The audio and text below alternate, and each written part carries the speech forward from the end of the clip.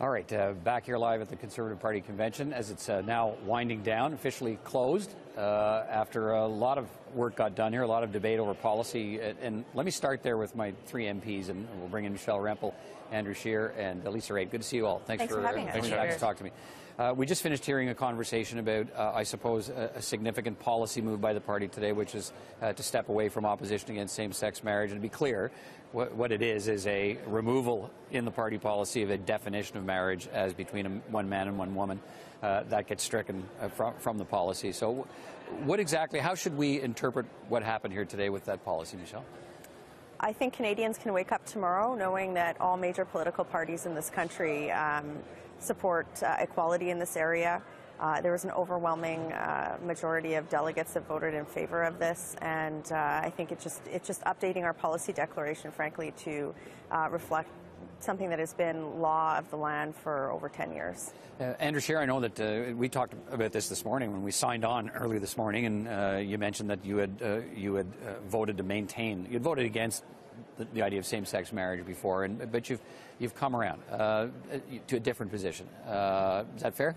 Well, I don't know if it's about. I don't know. Perhaps not a personal position, but where the party should be on. It's not more of a change of position. It's more just a recognition. We had 2 votes in the House of Commons. We had 2 elections where this was a central issue. Canadians had their say in 2004 and 2006. It's been almost 10 years, if not more, since this has been legal. And I think, as Michelle said, this is the membership today chose to recognize the reality that is the law in Canada, and we've got a policy resolution. We have a policy document that has to be reflective of that. Lisa Raitt, what's your view on what happened today with that resolution? I think it's awesome. I'm really happy. Lots of congrats to Michelle for working it so hard from Alberta. And, you know, Peter, when we had that really long election for 79 days, we got a lot of time to spend with our constituents. This wasn't an issue for them. This wasn't something that was foremost in their minds. They care about the economy and jobs and safety and security and those kinds of things. So my EDA decided that this was the right way to go, and I was proud to vote in favor of the resolution. We did hear some people on the floor saying, we've heard it from delegates, there will be consequences. They suggest that you will lose so-called social conservatives in the party who will leave over this. Are you worried about that consequence? I think that our party has always enshrined equal rights, and it's right in our founding document. The resolution itself also firmly entrenched the rights for religious organizations to practice as they see fit. So, I think one of the big things, the greatest thing about the Conservative Party of Canada is that we encapsulate a lot of Canadians.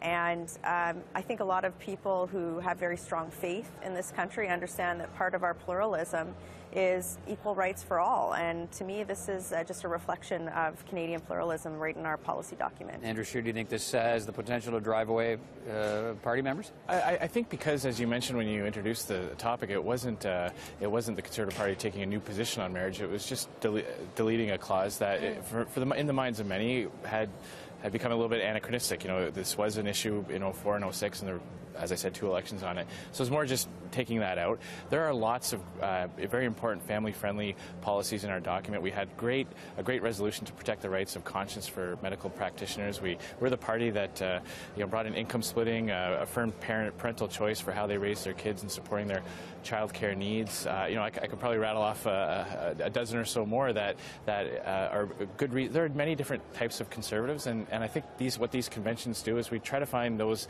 areas that we can all agree on, that we can present to Canadians and move forward. You worried about supporters leaving the Conservative Party? Or? Well, if you watch the votes today, there's a number of times that we ended up going those little keypads so that we couldn't tell by the cards how people were thinking. A lot of votes were lost and a lot of votes were won. I voted against some stuff. I voted in favor of some stuff. But I'm not going to take my principles and go home and leave the party. And that's what we do here. We have these open debates, and you go along with what the majority says. That's part of our policy. That's part of being part of the team. And I want to add to this.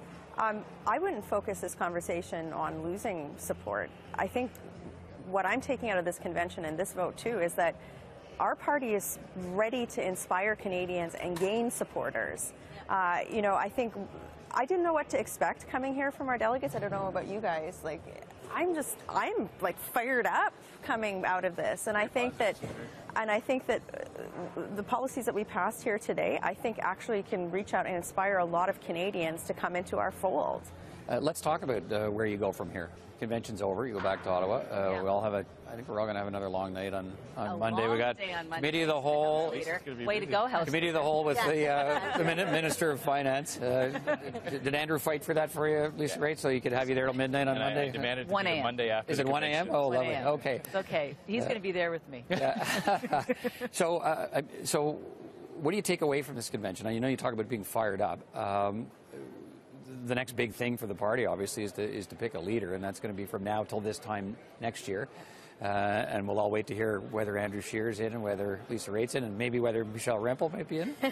Are you here? You're not in? You're not decided? You know what? I think you talk about what we're going to take away out of here, and for me, Well, before that, I said, are you going to? But then I said, are you going to run? You have to. You should. I'm going to get to them. On my colleagues I'll here get to them and see too. what they're doing. We've got two very strong candidates here. I will. Great. So I evaded your question. On to the next. You evaded the question. Yes. Andrew Scheer?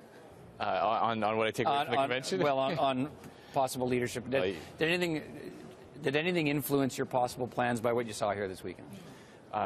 Look, what I saw this week was so encouraging. We had a difficult election, and sometimes after that type of defeat, the base is demoralized. The activists are, get a little bit disengaged. But we saw so many new people I've never seen before. So many young people, people of diverse ethnic backgrounds, come together and say, "Listen, we need to start the rebuilding immediately. We can't wait a couple of years to get our oomph back. We need to start right away." And I don't know about you guys, I'm fired up to go back next week. And Committee of the Whole. Yeah. Well, and it does look from a journalist perspective who's covered a lot of conventions, it feels different in the sense that it's been very open. I can say that. Our viewers can see that because we've been sort of at everything, which is a change from a lot of Conservative conventions in the past.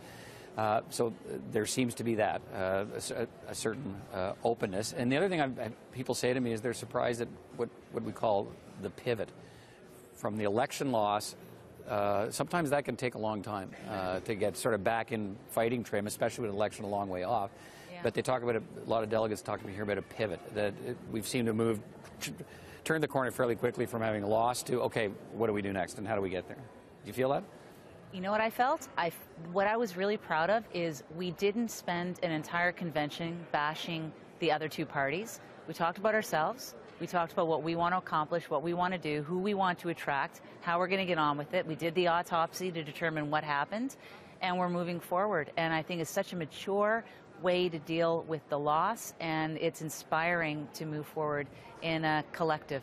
And that's what we are now. We're a real collective. Yeah, sure. And you talked about the openness, and maybe to link back to your first question about all the many different kinds of Conservatives that come in. So many other parties start off these debates by excluding anyone who has an alternate view. You're not even allowed to hold certain views in the Liberal Party and the NDP.